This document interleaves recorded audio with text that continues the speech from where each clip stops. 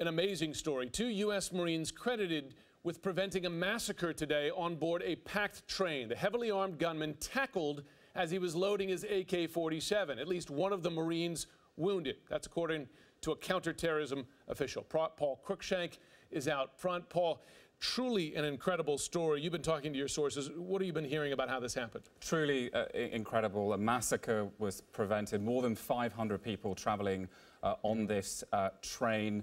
But 2 U.S. Marines surprising this gunman as he was in the train toilet loading his Kalashnikov. They heard him loading the weapon. Preparing for the attack. That's incredible. Incredible because only Marines presumably might recognize that. We're just hearing now that President Obama has thanked the Marines for what they did there.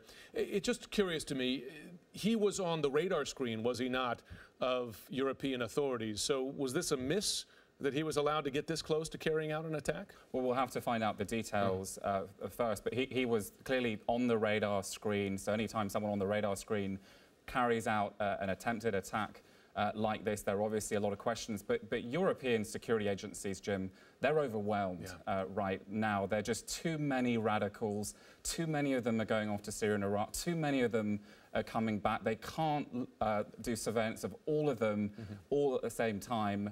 They can't do that kind of 24/7 surveillance because it just requires too much manpower. So in the words of one official, this is the new normal. A new normal, and it's a nervous one. Paul Cruickshank, thanks very much.